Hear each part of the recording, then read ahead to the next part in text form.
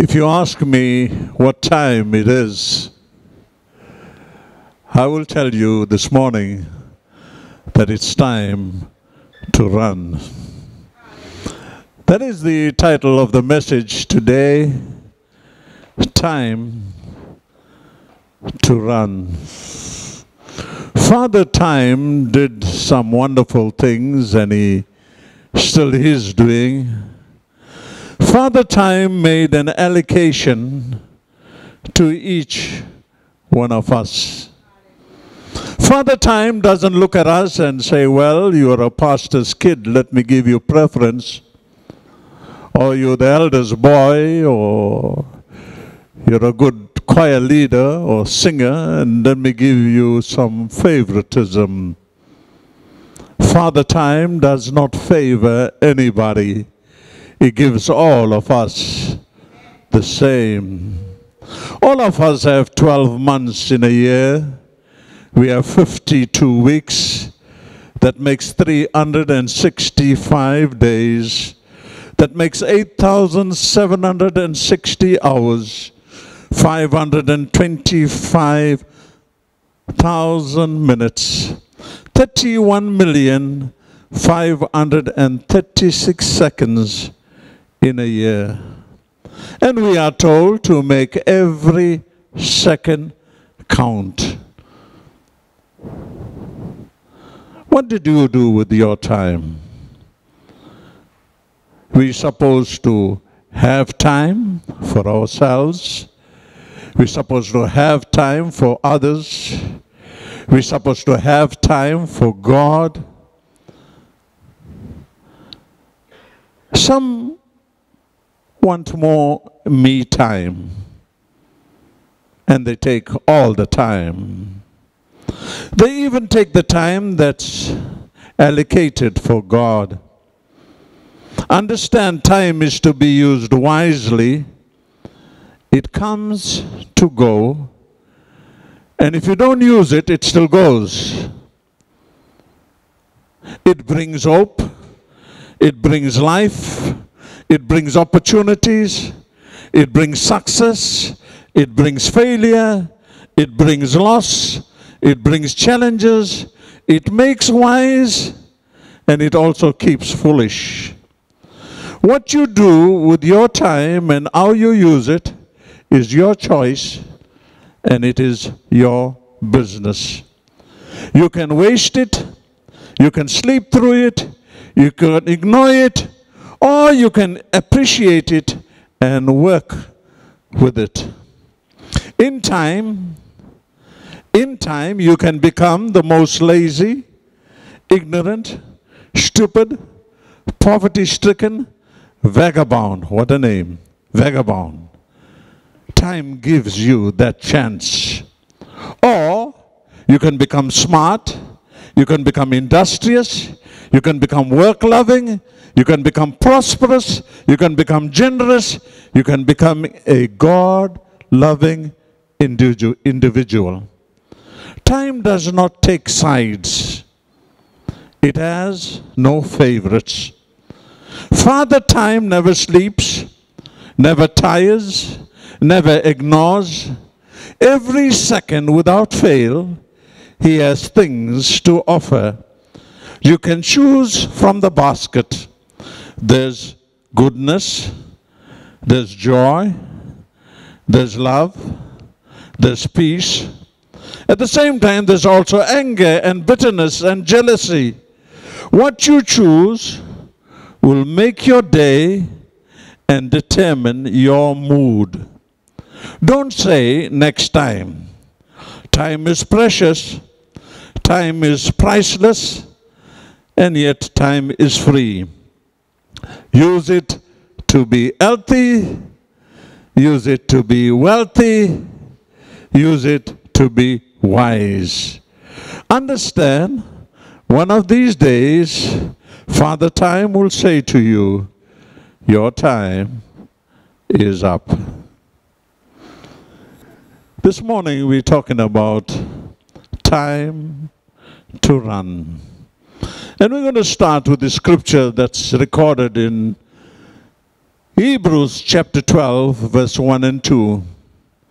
Therefore, we also, seeing we are surrounded by so great a cloud of witnesses, let us lay aside every weight and the sin which so easily beset us, and let us run with patience the race that is set before us, looking unto Jesus, the author and finisher of our faith.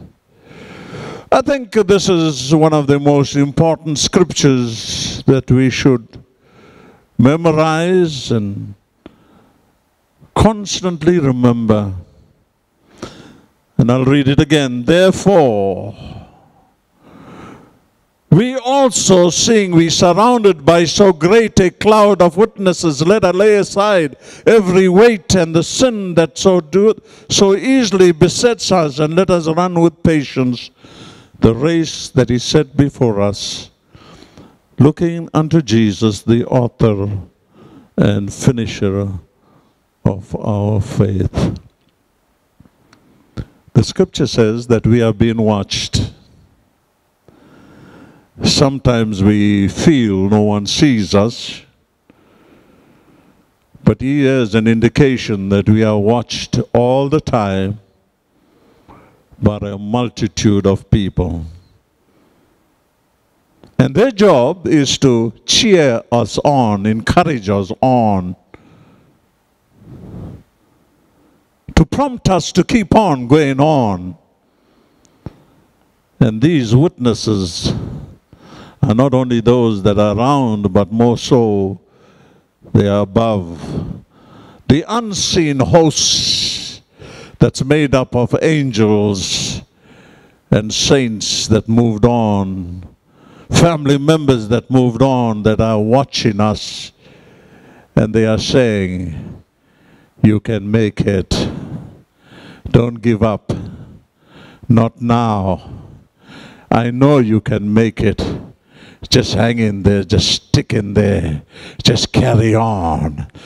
Just carry on. And we are told to carry on. No time to sit, no time to sleep, no time to laze around. It's later than you think. It is later than you think. Time is going, so we need to be going. Time is going, and we need also to be going. You're in the race. Oftentimes we sit back when we call to run. We look at ourselves and we say, hey, I'm not into that anymore. I can't run. That's fine. But this particular race is not a physical run. It's more than that. Never mind your age, you're in the race. God is not saying or asking you permission or trying to get you into the race. He says you're already in the race. You're already there. You're part of that group that is running. When there is a marathon, and we see these marathon races all of the time down our streets, and the countrywide one that's from Maritzburg to Durban and Durban to Maritzburg, the great marathon. We see those people that are in the race, and we see sometimes the struggles, we see the fallout, we see many persevere and even crawl to the finishing end. God is saying, you're in the race. And He's also saying, I wouldn't put you in the race if I knew that you won't make it. Understand this. God is also telling us that He won't get us in the race if we don't have the capacity not only to start, but to finish. We have the ability to get into the race, and we have the ability to run the race. Never mind the diabetes, never mind the high blood pressure, never mind the heart complaint, never mind all the other problems that we have mentally and physically. Never mind you have no experience. Never mind you never ran before. Never mind you don't know what a marathon is all about. Never mind you're in the race. There's some things that you need to do, important things that you need to do now that you're in the race. And when you watch the guys that are running in the race, here's a funny thing. Especially when you watch on television the marathon from Maritzburg to Durban. Maritzburg is far colder, you know. And they start congregating from about 3, 4 in the morning, 5 in the morning. And that is the time they all start getting together to getting in line. They have their allocations where they are set to run from and the positions, and they all get in line. And it can be biting cold, bitterly cold. You'll never see anybody with an overcoat or a jersey. Why? Why? The race requires them to run light. And you'll see them with the shorts and maybe just a t-shirt. You see them shivering, they're waiting. They know that the moment they get in the race, they're going to heat up. The warmth going to come. They can't be burdened with clothes, with those things that will hold them down. And God is saying you're in the race, and the first thing you need to look at is get rid of the weight. Get rid of that weight. It says, lay aside. That's what the scripture says. Lay aside every weight. Firstly, it talks about weight, and then it talks about sin. Lay aside every weight. What is weight? Well, low self-esteem is not a sin, it's a weight.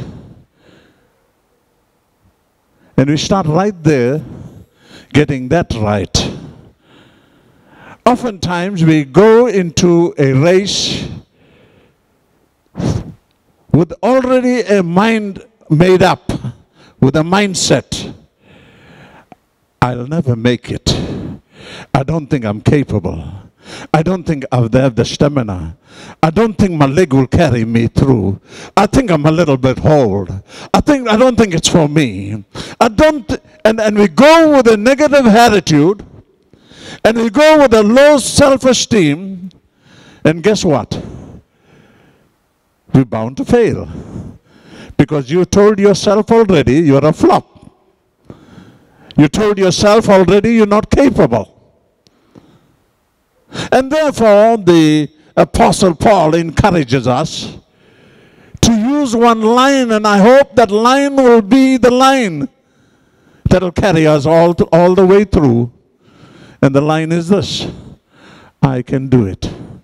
I can do all things. I don't care how big it is. I don't care how terrible it is. I don't care how whatever gigantic it is. I can make it. I can do it. I can shift it. I can do all things through Christ who strengtheneth me. So we need to leave behind the low self-esteem. We need to leave behind the discouragement. I'll tell you what. If ever there are wounded people in church, and there's plenty of them, and one of the reasons they sit wounded is because they've been discouraged. They've been discouraged in church by what was said. They've been discouraged in church by what was done. They've been discouraged in church by the looks they had. They've been discouraged in church by being sidelined. They've been discouraged, and nothing else kills you like a discouragement. And they sit discouraged. They want to go, but they feel discouraged. They want to do it, but they feel this discouragement so heavy. And the discouragement becomes like a boulder that keeps them down, that stops them from moving forward. Discouragement. God is saying today, get rid of it. I don't care what it is. No matter who said what, get rid of it. If you're uncomfortable in some place, go to another place where you're a little bit more comfortable. But go ahead, keep running. Go ahead, keep working. Go ahead, do that which you're called to do. You're not allowed to sit down and sit back. And so discouragement is a weight that needs to be kept aside. Unforgiveness. And resulting from discouragement, we have sometimes an unforgiving spirit. You can tell me what you want to do, but I'll never forgive them for what they did. After all I did for them. Imagine that. Imagine what they said. Imagine what they did. Imagine how they treated me. I'll never ever forgive them. And so, you think you're smart as we take that approach. What we are actually doing is bringing ourselves under bondage as we chain and lock ourselves by not forgiving. The Bible is very clear, Jesus is very clear in saying, if you don't forgive, neither will my Father in heaven forgive you. Whatever it is, you forgive them. I'm not saying that you need to come back to the ways that you used to operate with them and work with them. No. Release them from your spirit. Forgive them. Father, forgive them. Jesus said it so publicly after they spat at him, after they kicked him, after they booted him, after they speared him, after they did all of those things. He says, Father, forgive them, for they know not what they do. And I think that is another big weight that we need to get rid of, the weight of unforgiveness. Learn to push that weight aside and move on.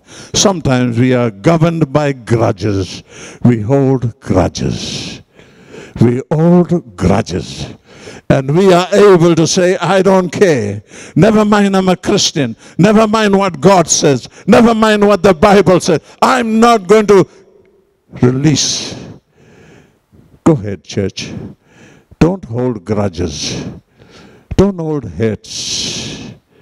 Hurts may be many. You may be bleeding as a result of hurts. Disappointments could be many. But please release them. You may feel insecure. That's a weight. Release that weight.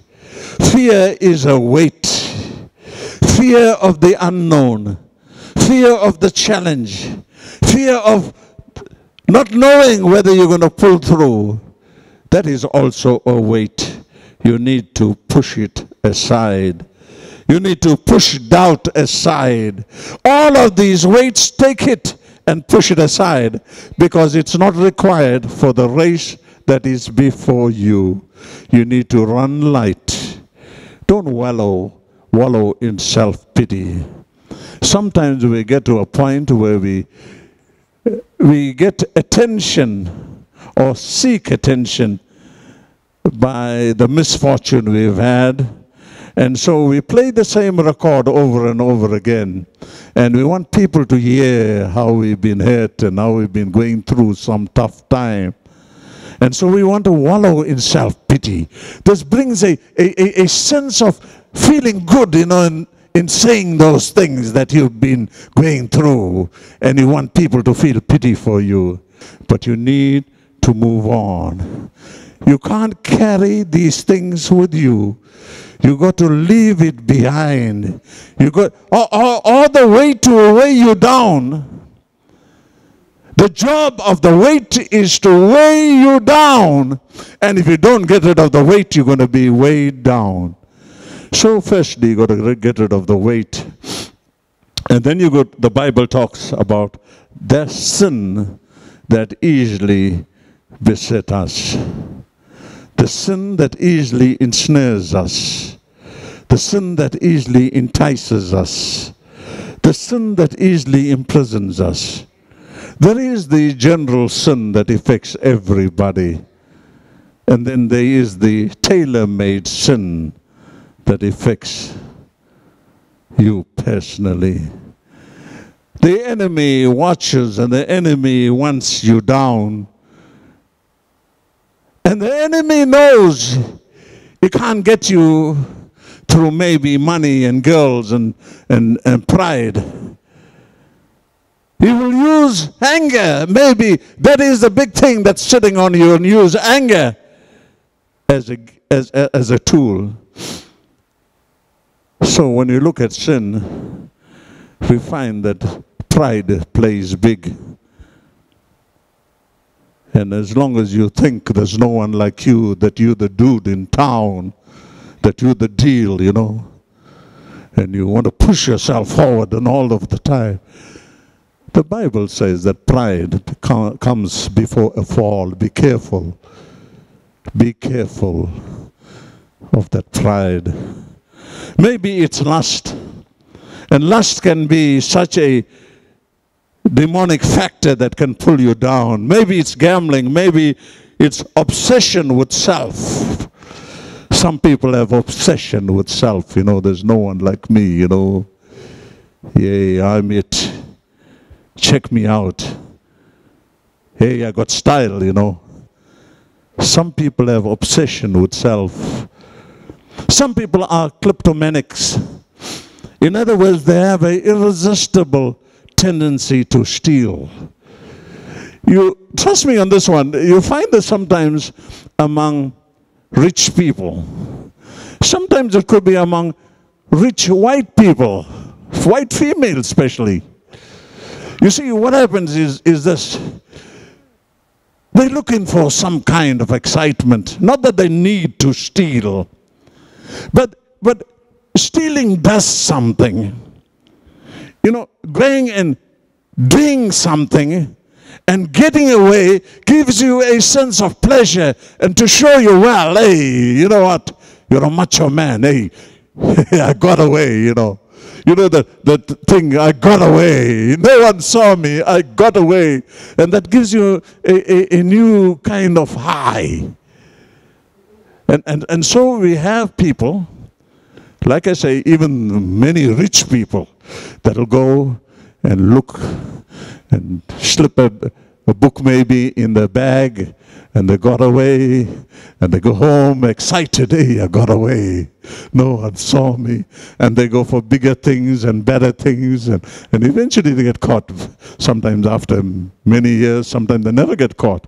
But what happens is there is that irresistible urge. I'm not sure today, what is your weight? What is your sin? The devil knows your weak area. He knows that weak area, and he'll tap at it till he gets you down. You see, you need to get rid of the weight because there is the race to run.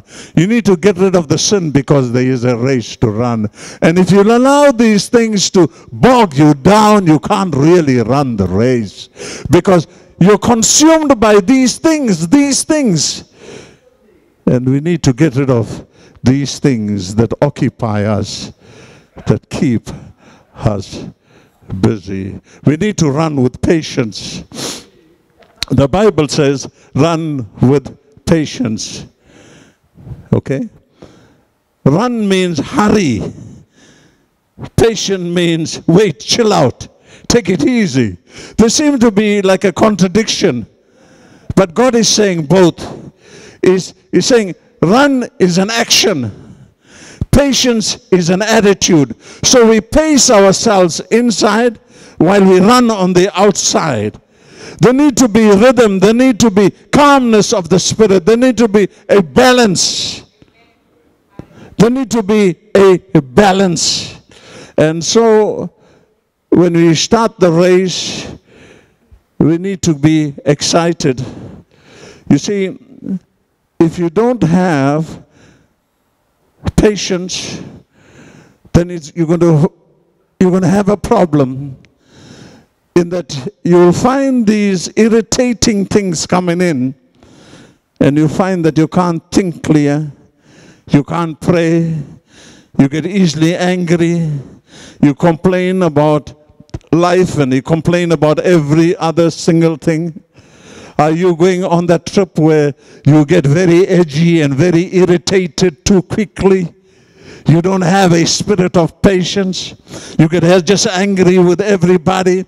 You get angry with everything that they do. You think that they're never right and they never will be right. And you're forever trying to go and correct people and carry on like that. I want you to know that God is wanting us to run. And while He's wanting us to run, He's wanting us to have patience. He's wanting us to understand that we need to be calm and we need to be collective. We need to pull ourselves together. We need to see the big picture. We need to know there's a race to run. We need to pace ourselves. There need to be balance. Well, we need all of that. And we need to keep running. Firstly, we run to God. And many run away from God. And many are on the run. And forever we find that the community are looking for people that are on the run. But we are in the run. And we are running to God. We run to God for forgiveness. We run to God for cleansing. We run to God for deliverance. We run to God for healing. We say, Lord, here am I. Heal me. Heal my past debts. Heal my mind. Heal my soul. Heal my spirit. Heal me, Lord. We run to God for reviving. We run to God for refreshing. We run to God for rekindling. We run to God for refilling. We run to God for repowering. We run to God. We run to God with prayer. We run to God with praise. We run to God with worship. After having run to God, then we run with God. Understand this, you can't run alone. You run to God, and then you run with God.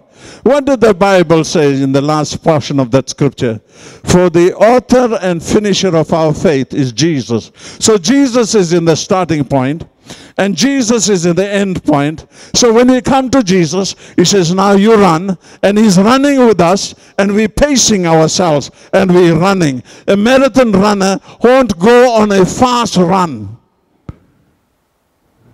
He wants to get to that point, but he won't suddenly get on a fast run. He paces himself. He says, well, I need to just jog along. I need to go at a certain pace. I need to keep the momentum going. I don't want to tire myself too quickly. I don't want to pull, overdo it in the beginning. I need to save the energy for the last run, for the last part of the race. So we need to understand that we're not alone, that He is in the start, that Jesus is in the end, and that Jesus is our guide, our shield, our buckler all the way through. He is the honey on the rock for us. He is our daily bread, and He is the living waters. The Bible says that we need to run, and we understand there's something about this run. In Ephesians 6:15 it says that our feet are shod with the gospel of Christ. Ephesians 6:15. Our feet are shod with the gospel of Christ. What is the gospel of Christ? The gospel of Christ is the power of God unto salvation. So in other words, God is empowering our feet. And as we run, we find that we are able to glide through because we have powered feet. It's like having powered roller skaters. It becomes easy. It becomes easy. It becomes easy as we run along because we are guided by the power of God and the Spirit of God. So we need to keep going. I am running. Nothing going to keep me back. Acts 20:24 says that I might finish my race with joy. We started the race. Look around you and you'll find that many have started the race. They've started the race energized. They started the race in praise and worship. They started the race in the Bible studies and in the Sunday schools and all of the other activities in church. And suddenly when you look around, they see them sitting down and they see them abandoning the race. We are not called to only start the race, but we're called to finish the race, that I might finish the race with joy. And I think that one of the things that we all need to say ourselves and encourage ourselves with every time is say this one: I'm a finisher. I am a finisher. True, I started. True, I'm running. But what is also true, I'm going to finish the race. I'm not going to sit down now. I'm going to run. I'm going to run. I'm going to finish the race. And I see and I hear the voices are telling me, the witnesses are telling me, you can make it. You can make it. You can make it. You can make it. You can make it. You can make it. And I think what the church should really become is church cheerleaders. And I think if we can apply that title to ourselves, what a change it'll make. Cheerleaders. I'm a cheerleader. What is a purpose of a cheerleader? What does a cheerleader do? Cheer people on. See people all the time sad, dejected, lonely, isolated, hurt. People all the time, more so in church than anywhere else. And how nice to look beyond ourselves. And you see that sister or the brother, just tap them. I understand. It's okay. You're going to make it. Just the word of encouragement. You're going to make it. It's going to be all right. Just hold the hand and say, I'm going to pray with you and I'm going to pray for you. Cheer people on. Don't be people that will push other people down and keep them down. Cheer them on. Prompt them on. Tell them if they can make it, because we have a God that is able to give. Become a cheerleader. Become a cheerleader.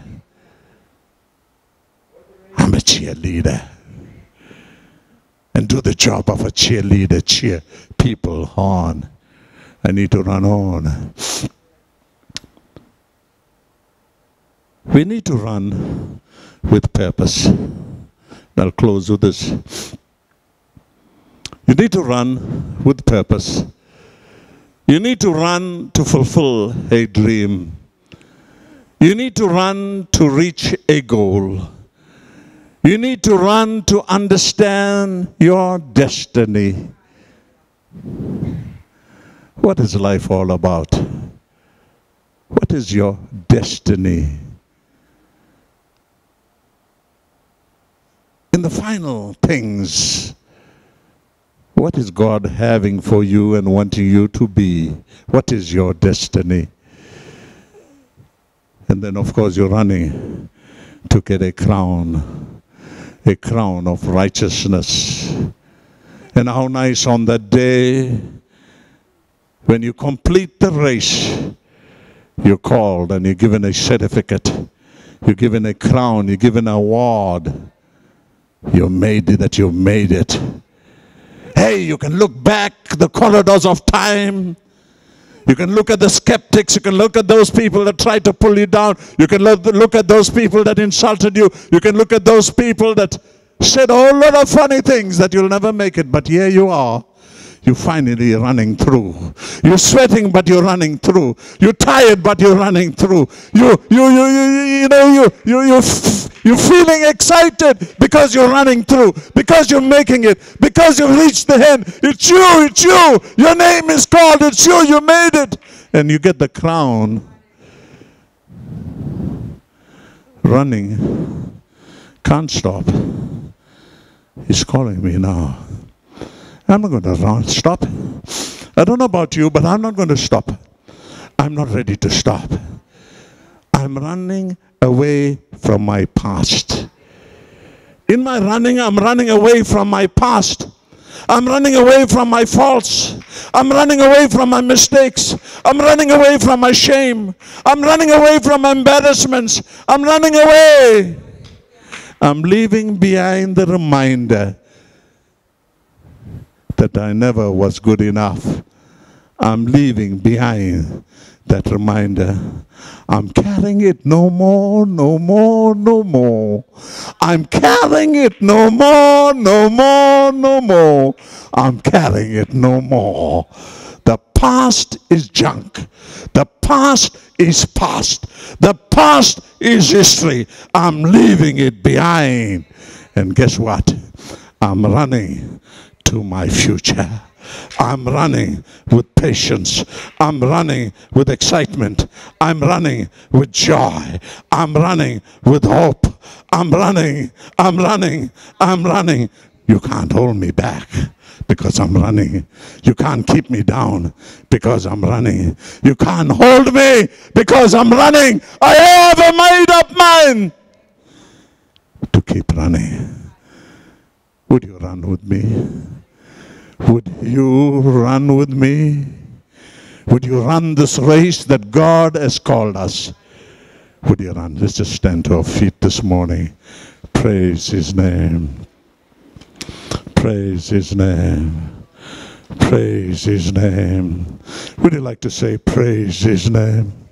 Entire church, would you like to say praise His name? Praise His name. We praise your name, Father. We praise your name, Father. Everybody saying, we praise your name, Father. We praise your name, Father. We praise your name, Father. We just praise your name. We praise your name for allowing us to be in the race. For allowing us to be in the race. Strengthen our hands, our feet, our mind, that we would keep on going on for Jesus. Father, we thank you for this time of refreshing. May we be encouraged in our hearts, O God, to keep running, because that is what you want us to do. Praise your name. May we be known as runners, not shakers, not those that have fallen down, those that are sitting down. May we be known as runners. Praise your name. It's time to run. Praise your name. Father, even as we conclude today, pray for the threefold blessings of the Father, the Son, and the Holy Spirit to remain with us always, even till Jesus comes. And everybody said, Amen. God bless you, church. God bless you.